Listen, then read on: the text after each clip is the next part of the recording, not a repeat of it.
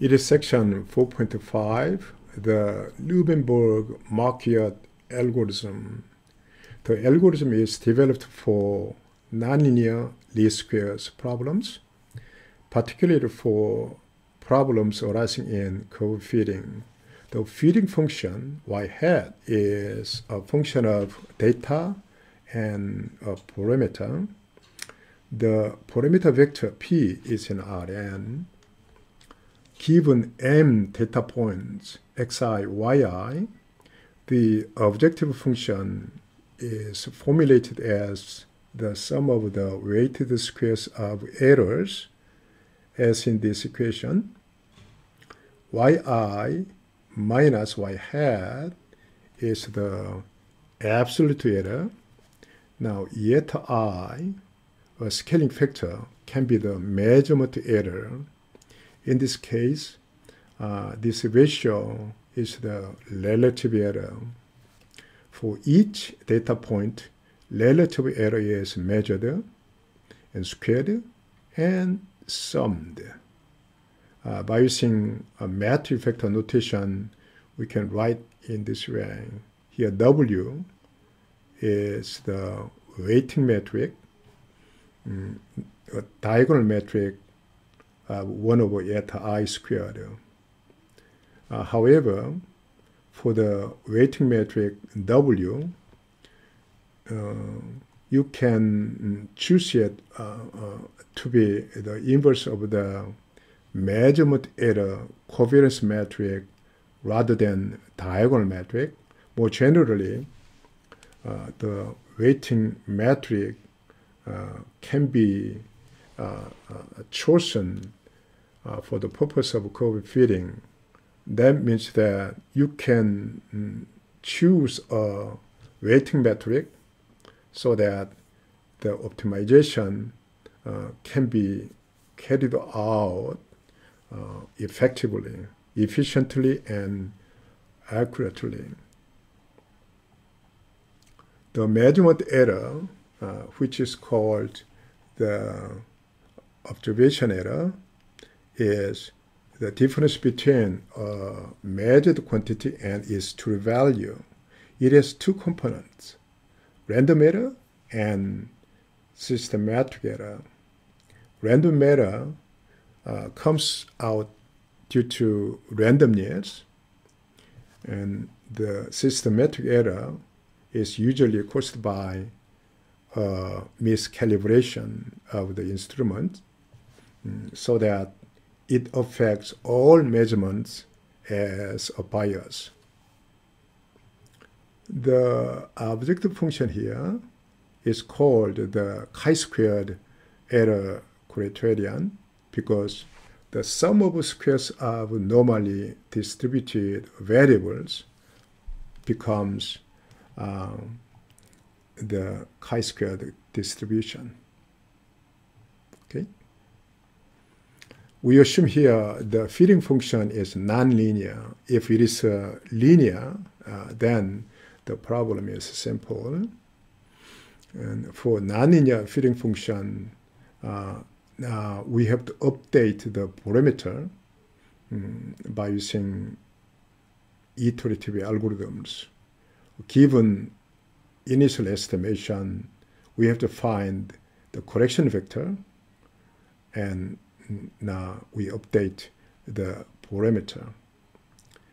We'll consider here the gradient descent method and the Gauss-Newton method, and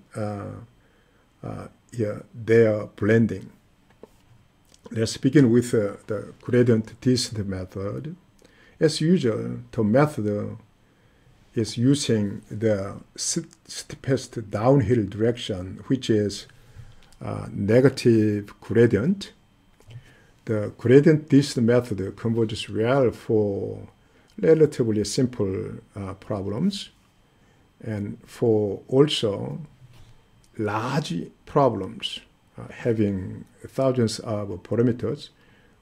Sometimes the gradient descent method is the only workable choice.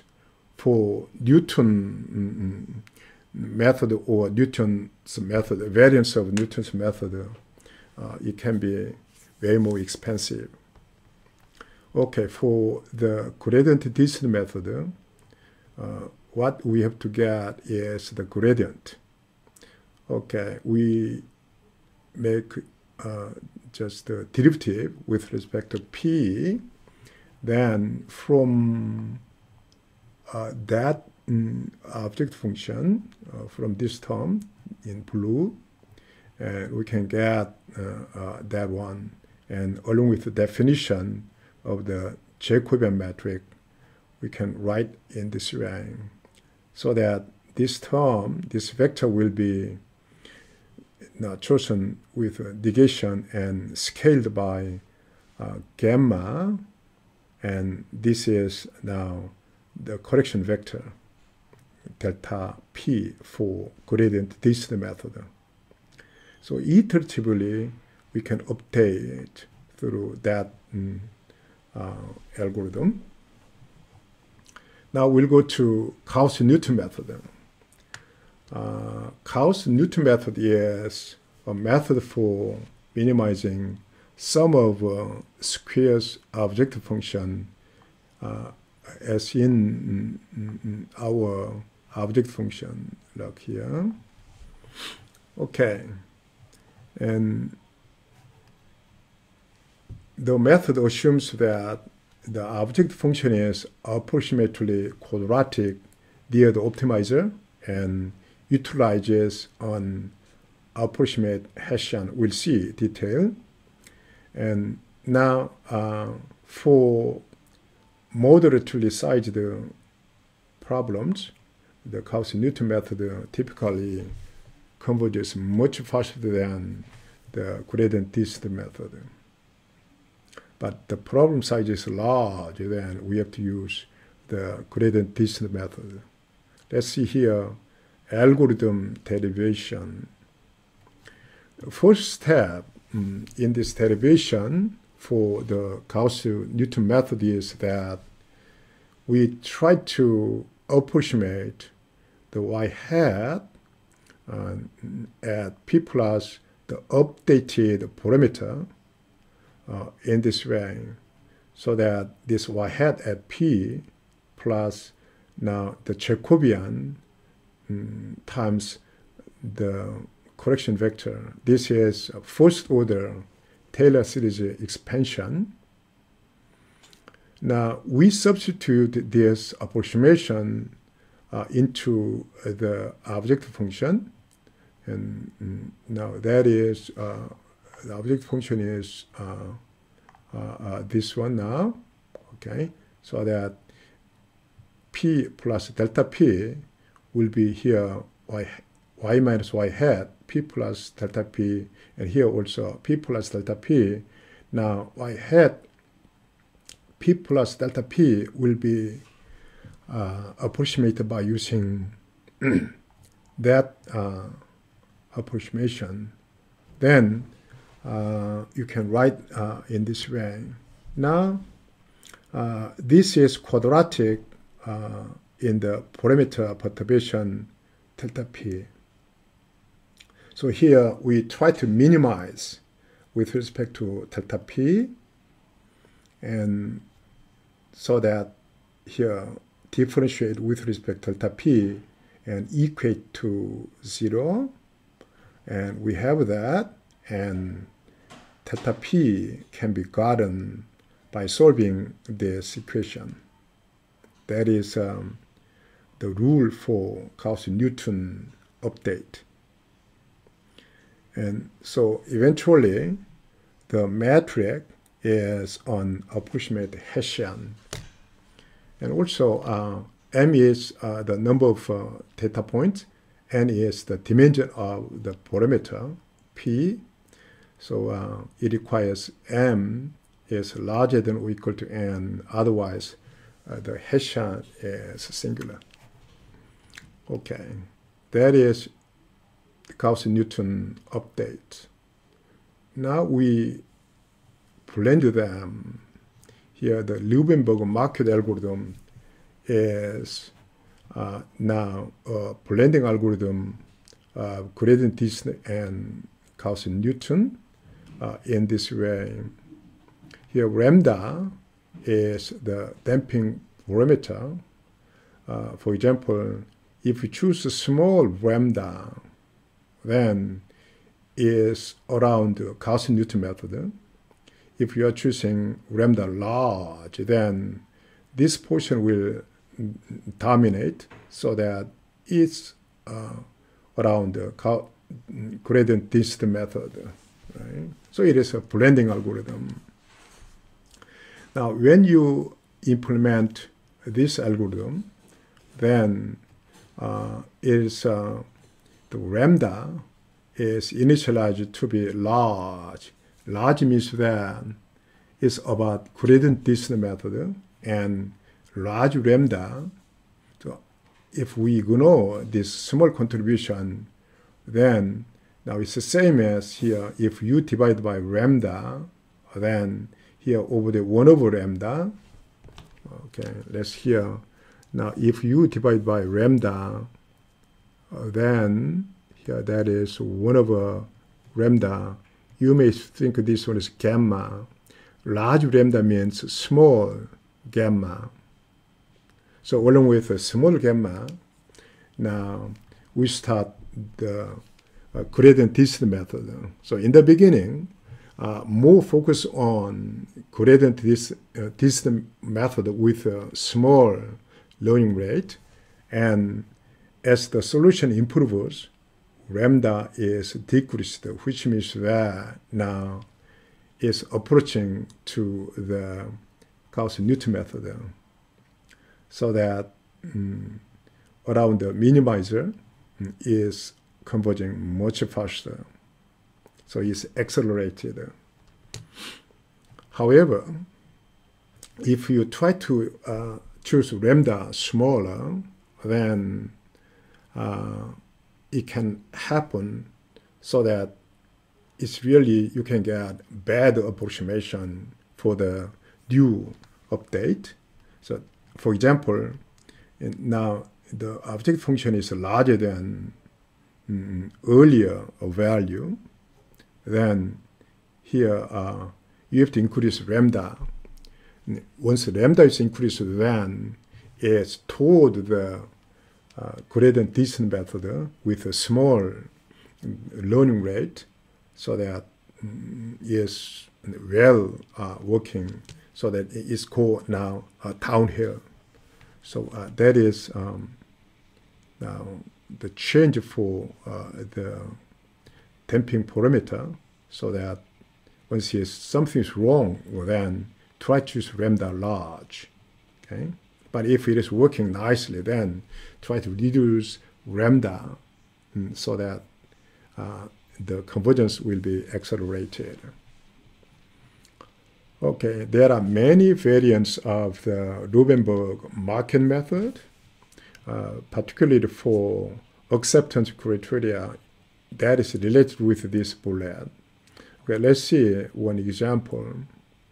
Here we have one example of acceptance criterion. Here we collected the equations. Fp is defined in this way, and that is now approximation used in Gauss-Newton method.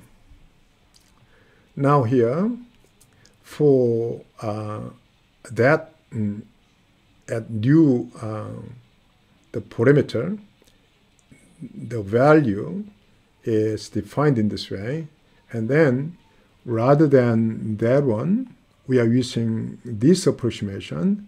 Then here we use the approximation, then this value and that value made up be the same, but it's a good approximation, so that we measure the ratio f of p minus f of p plus delta p, and now that is this one, and the bottom over there is that one, so that this is from object function we are measuring the difference, but now this one is now measuring the difference along with approximation. So ideally, this value, the ratio, must be around 1. If it is small or negative, then means that this becomes now larger than that one. So that this ratio can be used as an acceptance criterion. Here, after getting this quantity, and the step is accepted when the ratio is larger than some threshold epsilon 0. That's one example of acceptance criterion. So along with that, the algorithm can be implemented in this way. We start with initialization for initial direction and lambda 0, that is a damping parameter, and epsilon 0 is the threshold. And for example, lambda 0 can be 0.01 and epsilon 0, the threshold is 0.1. Now we compute the correction vector. Okay, correction vector will be computed from that equation by inverting this metric. Get that one. And now here for the correction vector, we measure rho k from the equation.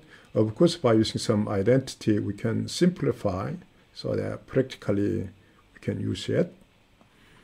And if rho k is larger than epsilon 0, that is acceptance threshold, then we accept the step and update the parameter.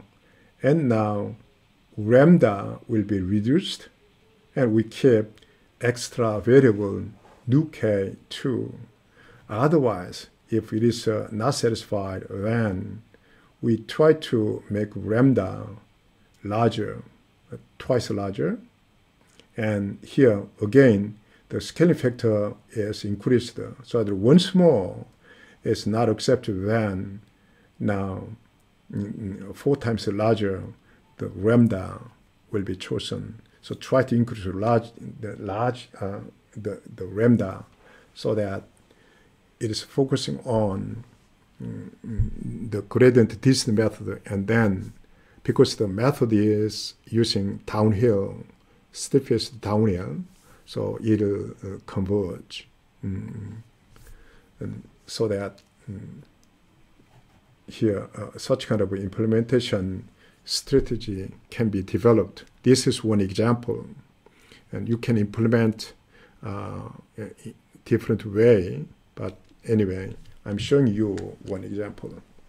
Okay, this is the end of section and end of chapter. Thank you.